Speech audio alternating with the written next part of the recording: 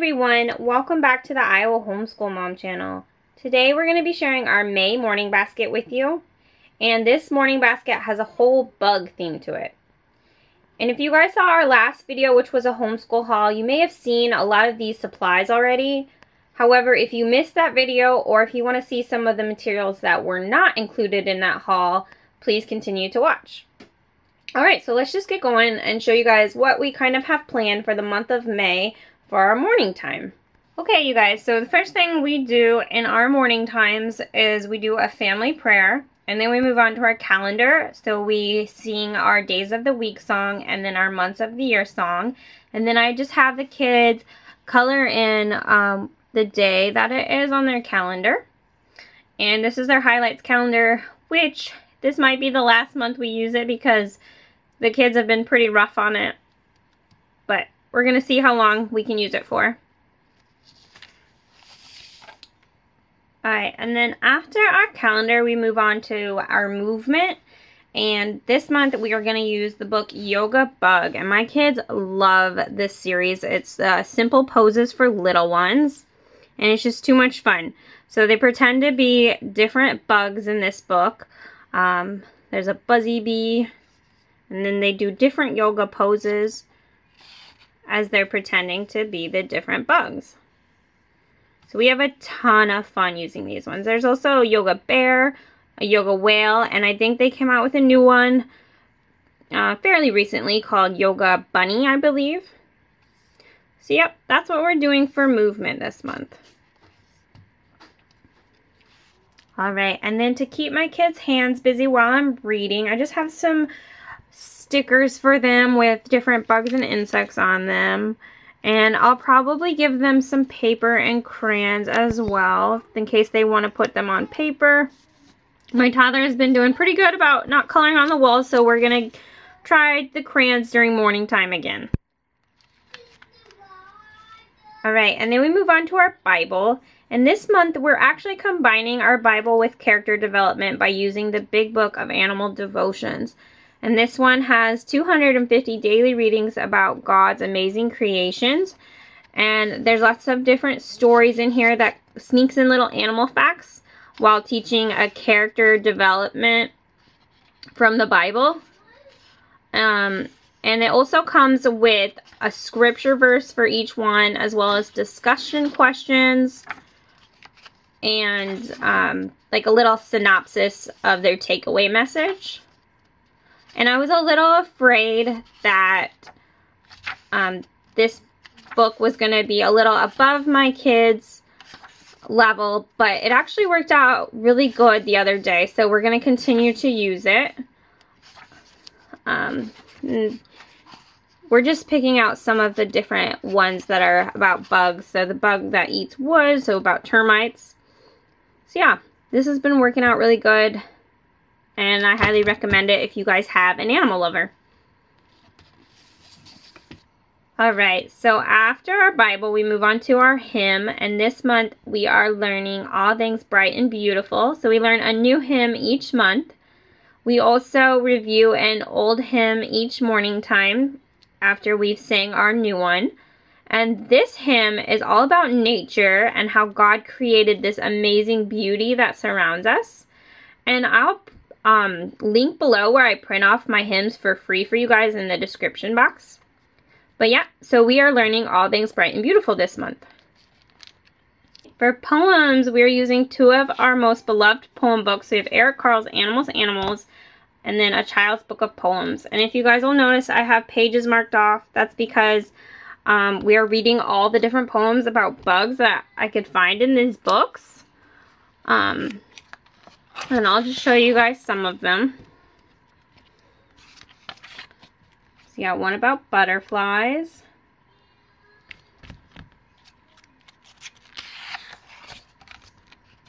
These two pages are about insects.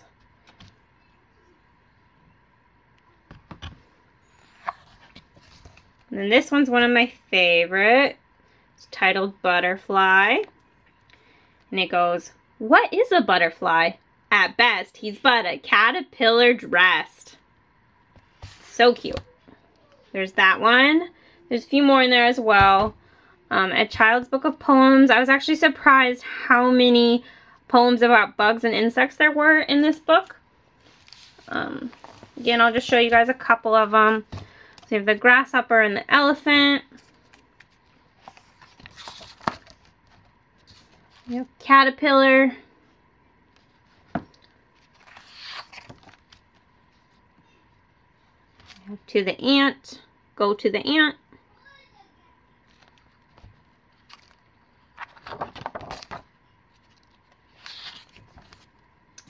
To an insect.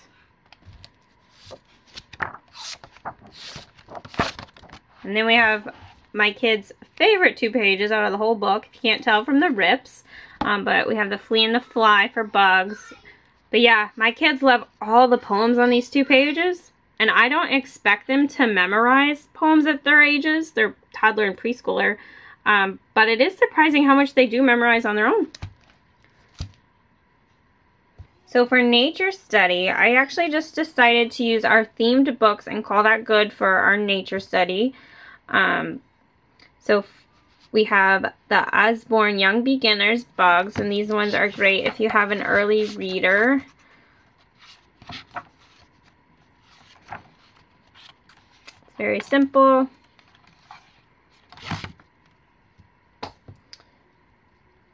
And then we have an Osborne Fingerprint Activities book about bugs.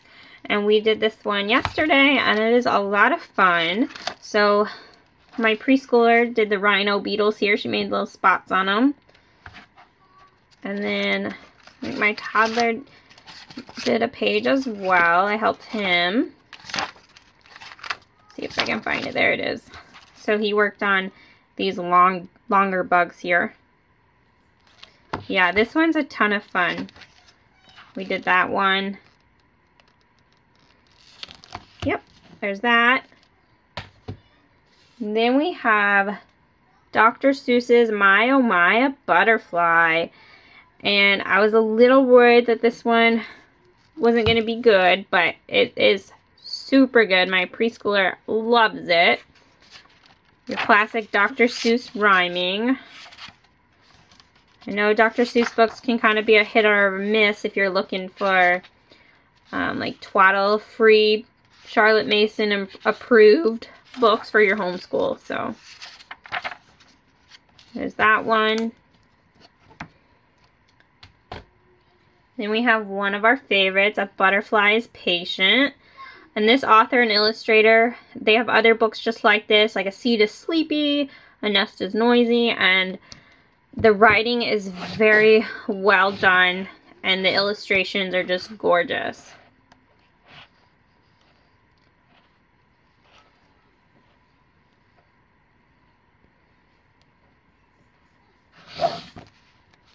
Alright, then we have the Backyard Bug Book for Kids, and this one has a story at the front of it. And you're learning about different bugs along the way, butterfly life cycle.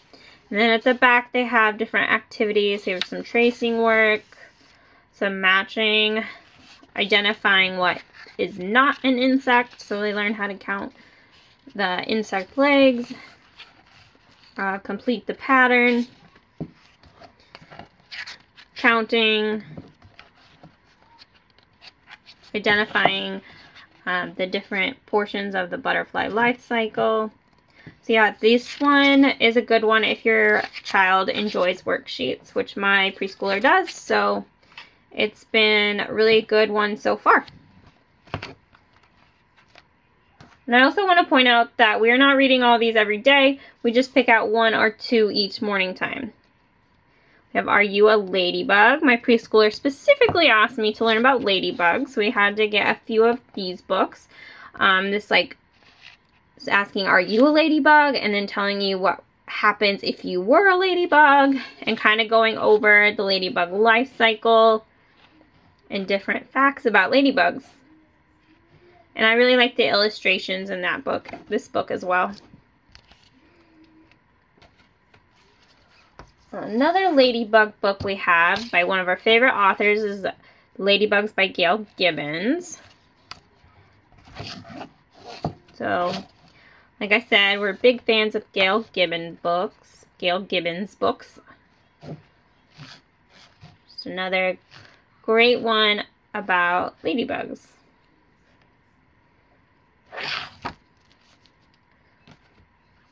And then we have Usborne 1001 Bugs to Spot sticker book. So this will be a great hands-on one. And they have to find the different insects in the picture and the different bugs. And then there's also stickers in here for them to use with the pages, and it says which pages they belong to.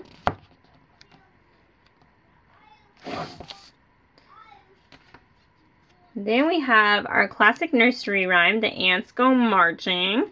So this has been a fun one to sing with the kids. And I'm gonna admit that I'm not the best with remembering to sing to my children. So having these kind of books do really help me.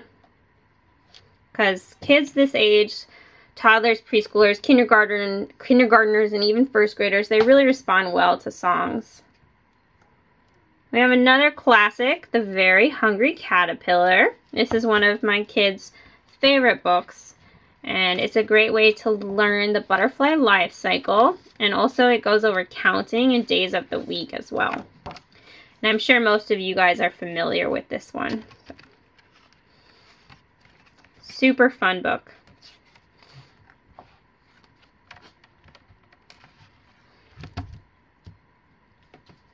Then we have another Are You A? This one's Are You a Dragonfly? And I thought this one would be a good one to kind of switch over into our next unit, which is going to be about ponds. So it's a lot like the ladybug one I showed you, but about dragonflies. And I want to point out that we don't do morning time every day, especially with the warmer weather. Getting outside is so important to us. So we are spending a whole month on bugs and insects just because we won't be doing this every day. Another one of our favorites is Insect Detective. And this one has gorgeous illustrations. And it's a very entertaining story. And while you learn about bugs and insects. Just insects, sorry. This one is specific to insects.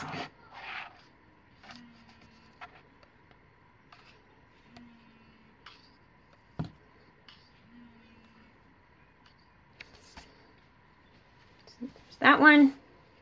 Then we have, lastly, we just have a giant fold-out Bugs and Spiders book. We've had this one for a while. You guys can't tell.